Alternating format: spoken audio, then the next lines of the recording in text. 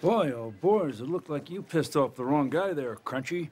And trust me, he'll make ya pay. Oh, Dr. Kelso's all bluster. Underneath it all, I bet he's a sweetheart. No, underneath it all, he is pure evil. Perry, no one's pure evil. I mean, yes, some people have a hard outer shell, but inside, everybody has a creamy center. There are plenty of people here on this particular planet who are hard on the outside and hard on the inside. So they'd have more of a nougaty center? Lady, people aren't chocolates. Do you know what they are mostly? Bastards. Bastard-coated bastards with bastard filling. But I don't find them half as annoying as I find naive, bubble-headed optimists who walk around vomiting sunshine.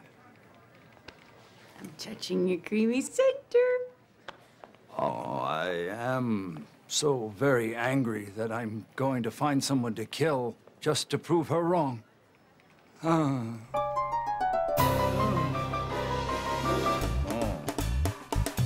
Bob, do you realize what you did by giving Blondie that book? With any luck, I kept her from reporting me to the board for trying to con her out of meds. Thanks to your little gesture, she actually believes that the Earth is full of people who deep down are filled with kindness and caring. Well, that's absurd. People are bastard-coated bastards with bastard filling. Exactly.